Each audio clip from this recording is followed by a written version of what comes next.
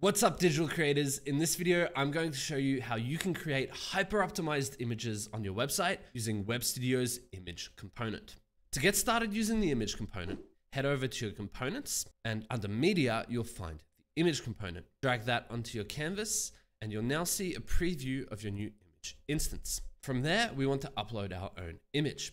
We can do so by going into the settings panel and choosing the source. You can either pick an image that you already have in your library or upload a new one from your device. When you upload an image, Webstudio will automatically optimize that image by doing a couple of things. First is it will create multiple responsive variants of that image so that only the right image size is loaded up on the right device size, saving on performance. It will also automatically convert your image into both WebP and AVIF formats and deliver those formats on browsers that support it, as it's a much more modern image format that loads faster in modern browsers.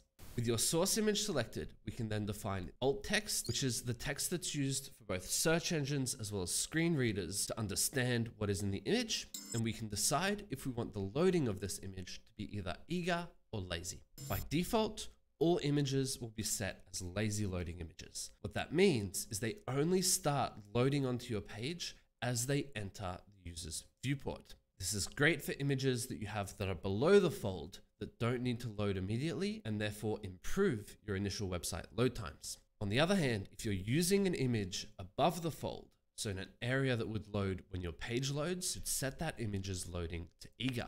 That way, the image will load as the page loads and the user doesn't see a pop-in of an image as it's loading up. For this case, let's set our image to eager loading.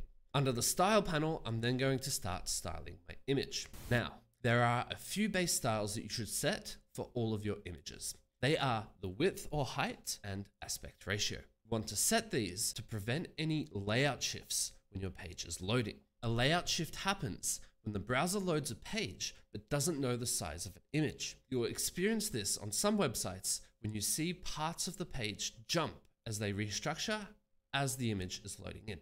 To prevent this, we simply need to define our width. I'm going to set to 100%, height, which I'll leave to auto, as well as the aspect ratio, which Webstudio automatically configures for you when you upload an image.